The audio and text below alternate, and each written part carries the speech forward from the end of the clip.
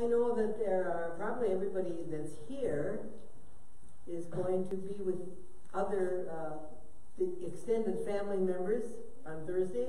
If you are, raise your hand. Extended family members. Okay, praise the Lord. How many have any concern about that gathering that you're going to have? Anybody? Any concern about any conversations that may come up or discussions that may come up or... Okay, there's one. It would be pretty rare to have a room full of church that wouldn't have some kind of an issue coming up, I think. And so, before we go any further, I would just like us to all agree in prayer. I'm going to pray that everybody's family gathering for Thanksgiving is really, truly a day of Thanksgiving. Amen. Really, truly a day of joy, of being with each other. Some haven't been with each other for a long time. Some have been just yesterday were with a family. But so let me pray first of all for that. Father, I just thank you for this Thursday that's coming in our country, this Thanksgiving Thursday, a day of Thanksgiving, Lord. Father, in church I can't help but think of my daughter Sandra, who lost her husband this summer, and she told me that she was going to make sure that when she had his family over for Thanksgiving, which would be on a different day, there would be laughter and there would be joy. There would not be tears and sadness because Bob wasn't there. There would be memories of all the wonderful times she had, and she was just thanking God for the time she had with him, and that he was a part of her life for those years. And I thought, how mature is that? That's wonderful. And so I just blessed her and prayed for her. Father, help us all to be filled with joy of what you have given us. In the name of Jesus Christ our Lord. Amen. Well, good morning. Good morning. It's a good, beautiful day. We haven't blown away yet. Right? That wind was blowing this morning. Unbelievable. We have a huge, well, we sit in a bunch of trees, but we have one huge big tree. It's got to be about 100 years old.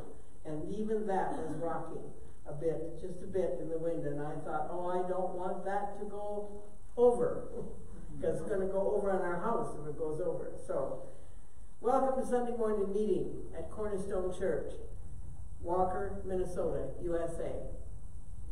We're a Bible-based church. We preach the full gospel of God. We preach the good news of Jesus Christ. Amen. And following the Holy Spirit to the best of our ability. Amen. Make sure you have your Bible, you who are with us by video, your Bible, a pen, and a paper for notes. I think everybody would agree our Bible. Our country is a terrible place today.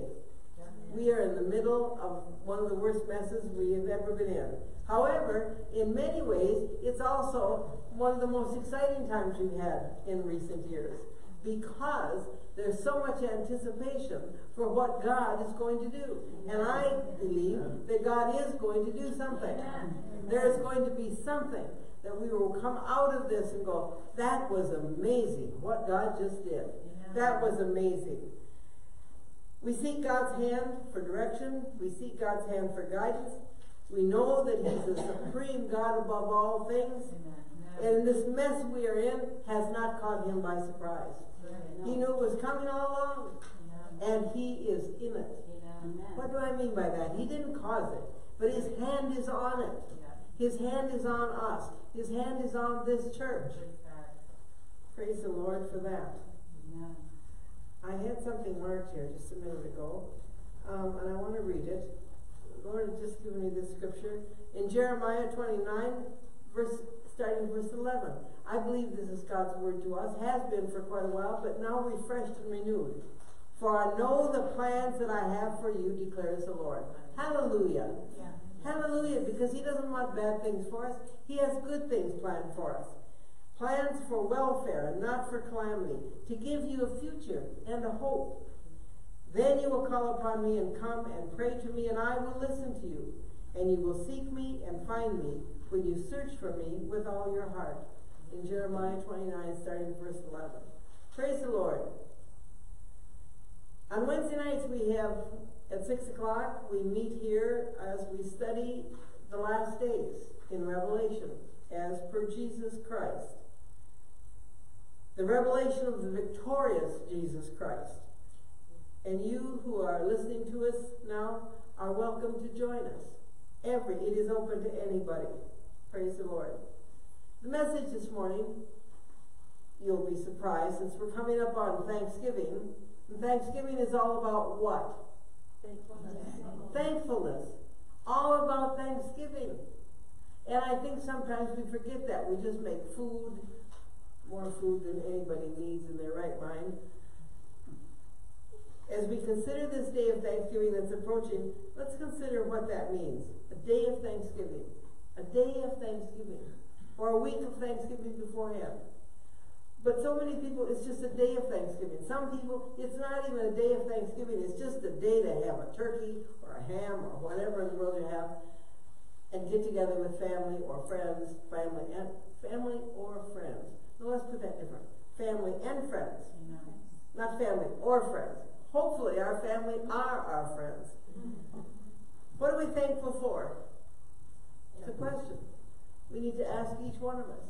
And so I'm asking you now, what are you thankful for this Thanksgiving? Just shout it out. Jesus. Jesus. What else? Family. Family. Health. Yes. Answered prayer. Answered prayer. Yeah. Anything else? That doesn't blow away in the wind. What? The roof that doesn't blow away in the wind. Yes, we have the wind. Anything else? What? Electricity. Electricity. All right. Vision. Vision. Provision. Provision. Grandchildren. Is that as in positive vision? What is it? Provision, he provides. Oh, provision, And not vision as provision. well. Okay, provision. Okay, all right. Okay, who else said something? Grandkids. They are wonderful. They're almost more wonderful than your kids were. How about great-grandkids? Yes. Yes. Okay. Not yet. Not yet. Please, not yet. So, think carefully. I would suggest to you that if you know Jesus Christ as your personal Savior, and you've heard the good news of salvation through Jesus, that to be thankful for Jesus Christ would be a big one. Yes. Amen? The true foundation of Christian life is Jesus Christ himself. Nothing else. No one else. There is nothing else. It's all about him. There's no one else. 1 Corinthians chapter 3, verse 11. 1 Corinthians chapter 3, verse 11. For no man can lay a foundation other than the one which is laid, which is Jesus Christ. There's no foundation that we can put under this church that is better than Jesus Christ. There's no foundation that we can put in our lives that is more superior to Jesus Christ. We need Jesus Christ. If we don't know Jesus Christ, then we don't know why. So the key is to come to know Jesus Christ. How then does a person build upon the rock, which is Christ? Let's look back to that dramatic moment when Christ and Peter stood face to face in Matthew 16, verses 15 and 16. Matthew 16, verses 15 and 16. And he said to his disciples, "But who do you say I am?" So let me ask you now, and you out there, who do you say he is? He's the Christ, the Savior. Yes. Anything else? And Simon Peter answered and said, "Thou art the Christ, the Son of the living God." And Jesus answered and said to him in verse 17, "Blessed are you, Simon Bar-Jonah, because flesh and blood did not reveal this to you, but my Father who is in heaven." So where did Peter get the understanding? From God. From God. How did he do that? How did God do that? Holy Spirit. Through the Holy Spirit. He got a revelation directly from God through the Holy Spirit. And also I say to you that you are Peter. Upon the rock I will build my church, and the gates of Hades shall not overpower it. You know, there is, in Christ's words to him, which most of us probably are familiar with, in Greek, there is in Christ's answer to Peter a deliberate play upon words. He used a little, he moved things around a little bit. He said, in Greek, the name Peter is Petros. What does Petros mean? Pebble. What? Pebble. Pebble. Small stone. And on this rock, Petra, I will build my church. What does the word rock mean? What does Petra mean? Solid. What? Solid. It means a large stone. So Peter was a small stone, the word for in Greek, but the rock is a big stone. In other words, Peter, you know, you're just small, you're just little, you're nothing compared to the rock of Jesus Christ, the foundation. There is a similarity in sound between these two words and their meaning, but their meaning's quite different. The idea of building a church upon a pebble would be obviously ridiculous. He's not identifying Peter with the rock, like some have taught over the years, that it was Peter who was the rock. But that was not what Jesus was saying. On the contrary, he's contrasting Peter with the rock. He's just little. Peter is insignificant compared to the rock, who is Jesus Christ. He's pointing out how small and insignificant that little stone is, Peter, is in comparison to the great rock upon which the church is built. And the great rock upon which the church is built is who? Jesus Christ. You are the Christ, the Son of the living God. That's my Savior. That's my Redeemer. That's the one that came to me and met me and touched me and healed me and called me. Christ is the rock. Peter had a definite personal experience. There were four successive stages in this experience. Let's look at that for just a minute. Number one, he had a direct personal confrontation of Peter by Christ. Would you like to have that confrontation? Would you like Christ to speak to you directly? That's a confrontation. That's Peter coming and speaking to you. You cannot miss it. Like the young man in Africa that I talked about a few weeks ago. This was years and years ago, and he was now a pastor of a church when I met him. And I asked him, how did you come to know Jesus? He was very poor, just lived in a little village, and he said he was riding his bicycle on the road at night, and it was dark, and he didn't have such a thing as a flashlight, when all of a sudden a light appeared before him. The whole road was lit up in front of him, and he heard a voice say, I am Christ, the light of this world. I said, really? Did you really hear that? Yes, Mom, I did, he said. He got all excited all again. I said, what happened? He said, well, I fell off my bike. Well, I suppose I would too. I said, then what'd you do? Well, he said, I lay there for a while. He said, I just was like I was frozen. I couldn't believe what I saw and what I heard. And he said, I closed my eyes twice like this, just blinked real hard, and when I opened my eyes, it was gone. The light was gone. The voice was gone. And I got up, and I got on my bike, and I turned around, and I went back home as fast as I could. And he said, and Mom, Don, I've never been the same. How could you? How could you be the same when you meet the living God? Amazing. There's no mediator. There was no mediator between Christ and Peter. There was no mediator between Christ and that little African boy. I was by then a man. No other human being played any part at all in either one of those experiences. It was just all about God. He's real. He's a part of this world. A direct personal revelation granted to Peter Jesus said to Peter in Matthew 16:17, "Blessed are you, Simon Bar-Jonah, because flesh and blood did not reveal this to you, but my Father who is in heaven." This was not an outcome of some natural reasoning or intellectual understanding. It was the outcome of a direct spiritual revelation to Peter by God, the Father himself. Number 3, personal acknowledgement by Peter of the truth that had been revealed to him, just like the man that I talked to that fell off the bike. And number 4, an open and public confession by Peter of the truth that he acknowledged. In these 4 successive stages, we see what it means to build upon the rock. There is nothing abstract, nothing intellectual or theoretical about the whole thing. Each state involves a definite individual experience. How many have had that experience at least one time? Just one time. You're never the same after that. And if you haven't had that experience, that encounter, personal encounter with God, ask God to meet you there. The 3rd stage is a personal acknowledgement of Christ. The 4th stage is an open and personal confession of Christ.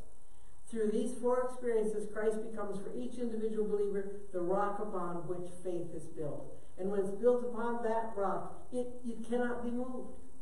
It will never be moved. It's that solid. The question is, can a person today come to know Christ in the same direct, personal way that Peter did? I'm asking you. Can a person today have that same experience? Absolutely. Jesus Christ is the same yesterday, today, and tomorrow. He is unchanging. He's the same. First, it was not Christ in his purely human nature who was revealed to Peter. Peter already knew Jesus of Nazareth, the carpenter's son. The one who was now revealed to Peter was the divine, eternal, unchanging Son of God. This is the same Christ we know, who now lives exalted in heaven at the Father's right hand. It's the same Christ that I met on a lonely country road. I think in 1983, I lost track, 1984 maybe. It's the same Jesus. It was the same victorious way, the same life, the same power, and the same voice.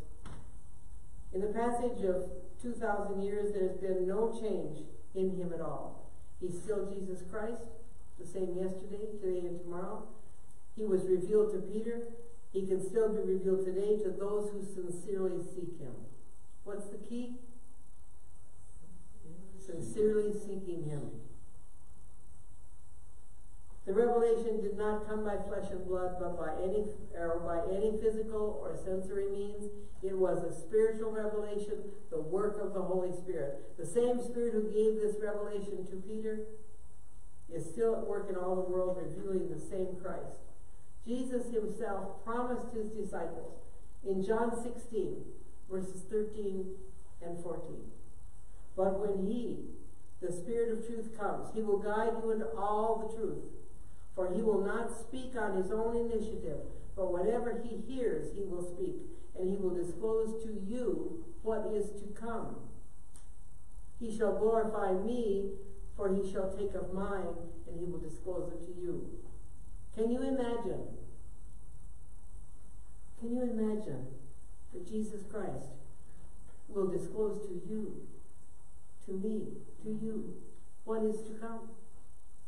Would you like to know what is to come tomorrow, or next year, or 10 years from now? Would you like to know? And how can we find out? Only if Jesus Christ reveals it. And he can reveal it. He can tell us. Where could we learn today about what's going to happen tomorrow? I don't mean physically tomorrow, but tomorrow, in the future. Where could we learn it today? In our Bibles. Where? In the book of Revelation. Because the book of Revelation is a revelation of what? Of Jesus Christ. you learn more about Jesus Christ in the book of Revelation than you learn, I think, than you learn through the whole Bible. What you learn about Jesus Christ in the book of Revelation is how victorious he is. Amen. He is not the suffering servant that he was in the 4 Gospels. He's not the one that's being beaten and crucified and bloodied. He is the victorious one. It's amazing. It's amazing. The Apostle Paul did not say, I know what I have believed. What did he say? What did the Apostle Paul say? In whom I have believed. I know whom I have believed. His faith was not founded upon a creed. It wasn't founded on a particular church. It was founded upon Jesus Christ. But upon a person whom he knew by direct acquaintance with Christ. He had a serene confidence concerning the well-being of his soul, which nothing in time or eternity could ever change. That's what we have in Jesus Christ. Suppose I were to put a simple question to you. Are you a Christian? Yes. Yes. What kind of an answer would you be able to give? Psalm 100, verses 4 and 5. Enter his gates with thanksgiving and his courts with praise. Give thanks to him. Bless his name. For the Lord is good. His loving kindness is everlasting, and his faithfulness is to all generations. Well, that's a big one. Yeah. Have you ever heard the phrase, some here have heard quite often, no good deed goes unpunished? Yes. Sadly, this often is a true statement. The reason this is too often true is because those who the good deed is bestowed upon are unthankful. Are you with me? Unthankfulness. Now there's a word for you. Unthankfulness. 2 Timothy 3, verses 1 and 2. But realize this, that in the last days, difficult times will come. Are we in the last days? Yes. Yes. For men will be lovers of self, lovers of money, boastful, arrogant, revilers, disobedient to parents, ungrateful, unholy. What does the word ungrateful mean?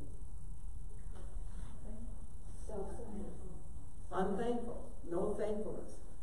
Here the great apostle Paul is writing to his son in the gospel Timothy.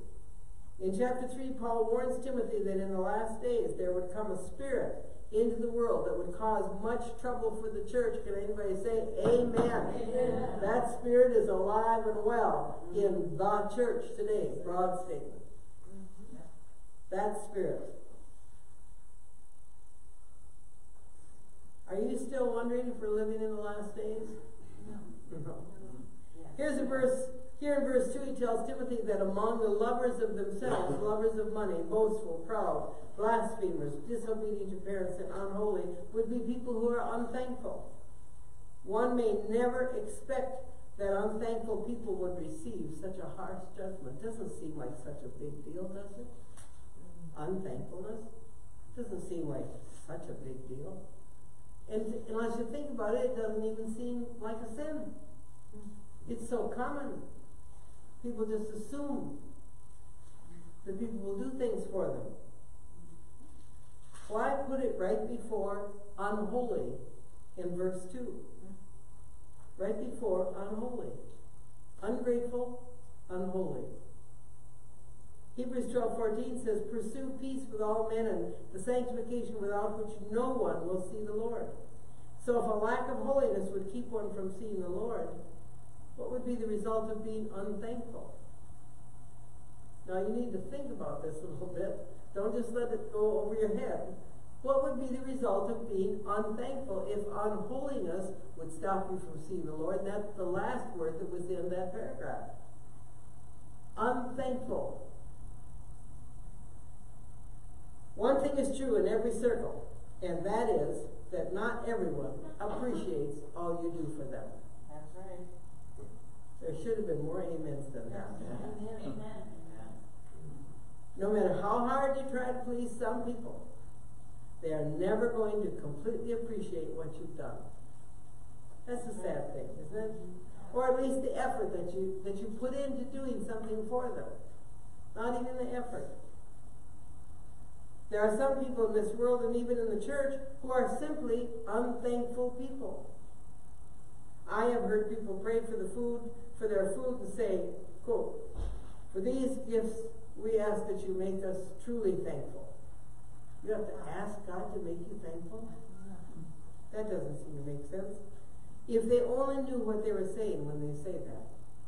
Being thankful, it's not a natural state of mind for most people. Being thankful comes from knowing want. Anybody here ever know any want? Yeah. Not very many raise their hands. Say that again. Anybody here ever known any want? You ever short of anything? Food, money, clothing, anything, heat, loneliness. Being thankful comes from knowing want, having lived without or gone without. It comes from not having, period. A woman will be thankful for the husband she has when she understands what it means to not have a good husband. A husband on the reverse it will understand what it means will be thankful for having a good wife when he figures out that maybe he could have had a bad wife. And what is a bad wife or a bad husband? A man will be thankful for a job he has when he has gone through a long period of time without a job. See, because of not having a job, he becomes thankful when he has a job. Thank you, Lord. That's right. If you thanks the right person. Being sick teaches you how to be thankful for painless days. Yes. Amen. Oh, a lot of amens on that. Yes.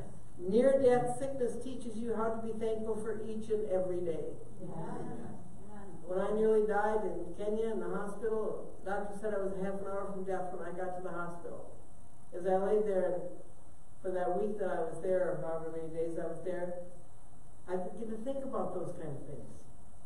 Praise the Lord, I did not die. That would have still been a good thing. I would have gone to be with the Lord, but you know what I mean. I wasn't ready. I'm sorry. I wasn't ready in my mind to accept that. I was ready. I knew where I would go. Being broke teaches you how to be thankful. Amen. Being lonely teaches you how to be thankful for someone who goes out of their way to be your friend. Have you ever needed a friend and you didn't seem to feel like you had a friend, and then you found a friend who was really a friend? Were you thankful for that friend? Thankful people are usually the people who've been down the road of adversity. They are people who know what it means to struggle. They are people who have not had the world handed to them on a silver platter. I can see a lot of silver platters in here. I'm sure there are some silver platters out there, but probably not very many. That's right.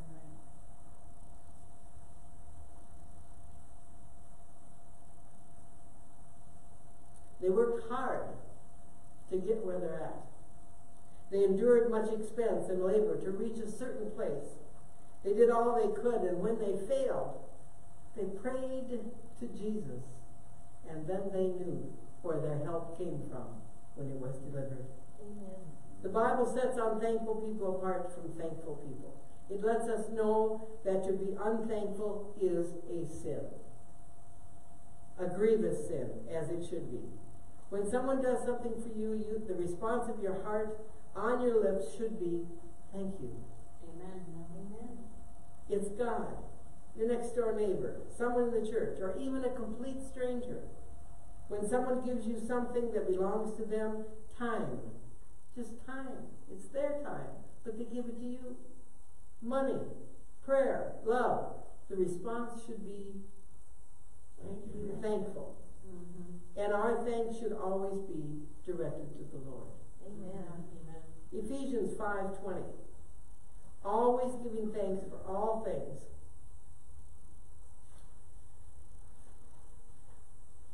Always giving thanks for all things. I lost it. Move the page. In the name of our Lord Jesus Christ, to God, even the Father. Without the thankfulness, we almost assuredly hinder the workings of the Holy Spirit in our lives.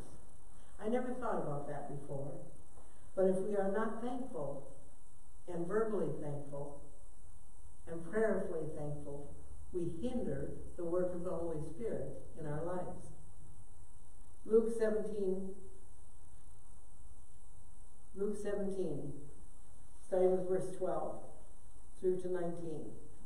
And as he entered a certain village, 10 leprous men who stood at a distance met him. And they raised their voices, saying, Jesus, Master, have mercy on us. And when he saw them, he said to them, Go and show yourselves to the priests. And it came about that as they were going, they were cleansed. Now one of them, when he saw that he had been healed, turned back, glorifying God with a loud voice. And he fell on his face at his feet, giving thanks to him. And he was a Samaritan. He was a foreigner. He wasn't even a Jew. That's why I said at the end, he was a Samaritan. And Jesus answered and said, Were there not 10 cleansed? But the 9, where are they? Was no one found who turned back to give glory to God except this foreigner? And he said to him, to the foreigner, Rise and go your way. Your faith has made you well. That's quite a story when you think about it. Because it's through thankfulness that he was healed.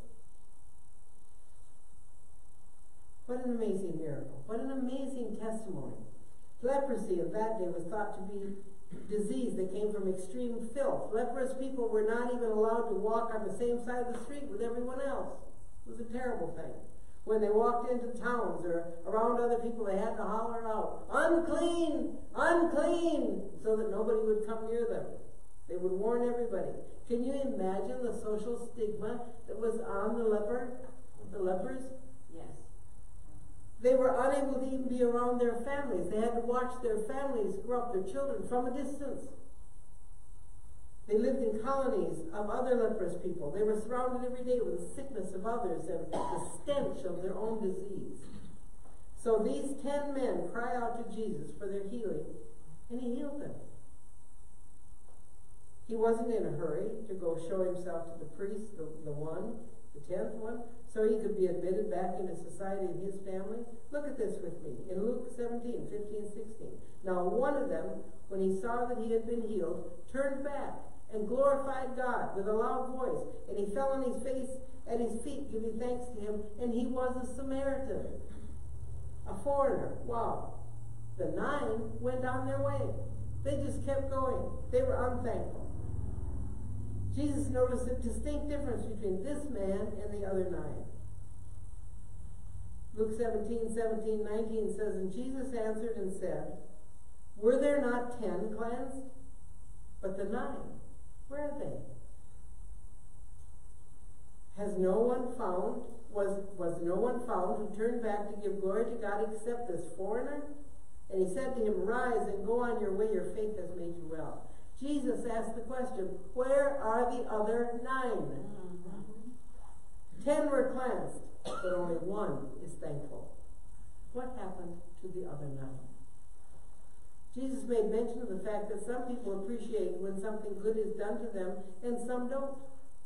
In fact, the percentage of unthankful people in this account of Jesus' ministry is alarming. The unthankful ones were 90% of the people. Were unthankful. But praise God for the 10%. Thank God for the few that came back and say thank you, the 1. If it wasn't for them, I wonder what would happen. I wonder if churches and pastors and good people, and even the Lord himself, would continue doing good to others if it weren't for the few to say thank you. What that do come back and say thank you. Even now, every now and then someone says, I really do appreciate your help.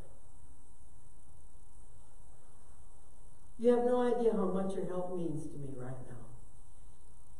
Thankful people. What a blessing they are. Mm-hmm. Look what Jesus did for the thankful man that he didn't do for the other 9 men who scurried off in a hurry to get on about their lives. Luke 17:19, and he said to him, rise and go your way, your faith has made you well. In the New King James it says your faith has made you whole. Well or whole means to save, means salvation. The man was expressing thankfulness, but Jesus accounted it to him for faith. That's powerful. People say all the time, give me more faith. Give me more faith, God. Maybe we should be more thankful. Marcy and I are blessed. We had an opportunity, more than one opportunity, to minister in leprosy camps in India. It was quite an experience. People missing fingers, toes, and maybe even feet. And we had the opportunity to be there and minister to them. It was quite an experience. They even had a pet dog in one of the camps who only had 3 legs. The dog fit perfectly into the camp. And they were so joyful in the couple of camps that we ministered in. They sang and worshipped and laughed and smiled. It was amazing. There were a couple of places as we walked down the street of the little houses and camps and tents, where we couldn't go into the house because people were very sick there. But they were singing from inside because they were so joyful that we were there. They were so joyful, and every one of them, that they told us, knew Jesus Christ as their personal Savior. As many of you know, leprosy causes flesh to die off on its victims' bodies. Literally, fingers and toes and extremities fall off. As well, they lose the ability to feel any pain, which causes them to do great harm to themselves because they don't feel if they cut themselves. There's a difference between being healed of leprosy and being made whole. As the thankful man was. Many Bible scholars believe that the original 9 men went away healed of leprosy because we serve a good God, but still carrying the scars of their sickness and its devastation to their bodies. On the other hand, the thankful man left that day not only healed of the terrible disease, but he was also made whole. Amen. In other words, the Lord restored what the sickness stole from him. This could mean even more than his body being restored to its original state, but also his relationships with other people, like his family, and even his place of status within the community. However you look at it, Jesus did something more for the thankful man than he did for the 9. Here's why our worship is so important. It's showing our thankfulness for his love for us and what he has done for our lives. It brings into our lives that reward the Bible talks about, the extra blessing, the added bonus, the thing that not everybody else gets. Why don't you think about what you have to be thankful for today? Why not make a list of the things the Lord has brought you through and tell him one more time, thank you, Lord. Thank you that you came to my rescue in those times. Thank you, Lord, that you were there when terrible things were happening to me. You were there and protected me. I did not die. I lived. Thank you, Lord. Tell him one more time. Thank you. Why not lift our hands and yield ourselves to him with thanksgiving today?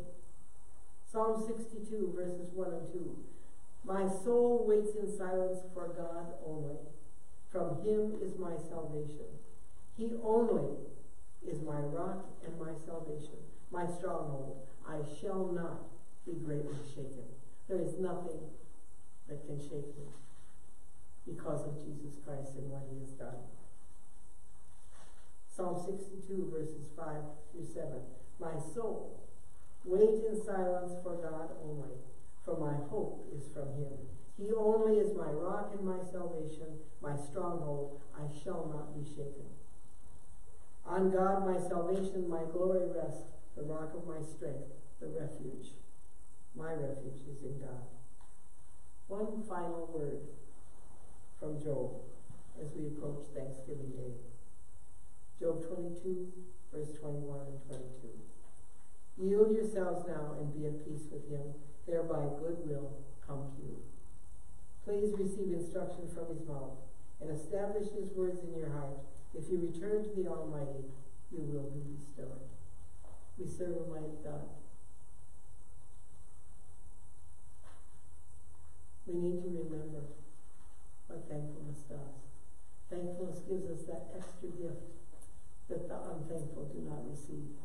They might be healed, but will they be whole? God bless you. Let's close in prayer. Father, I thank you. There are no words that really adequately express our thankfulness to you for all that you've done in each of our lives. I don't know each person here personally. I don't know each person that's listening personally. But I do know this. As a Christian or as a seeker, you have gone through hard times, difficult times. I also feel that there's someone who has had a great loss. And you're struggling to find how to get over that loss. And I would suggest to you that you'll never get over the loss. But God will take you through it. He will hold you up. He will wipe away every tear. And he will show you the times, the places to look upon and be thankful for. So, Father, we give you this day and we pray most of all that you be glorified in all things. In the name of Jesus Christ our Lord. Amen. Let's close in prayer. Join us for a bit of fellowship. God bless you.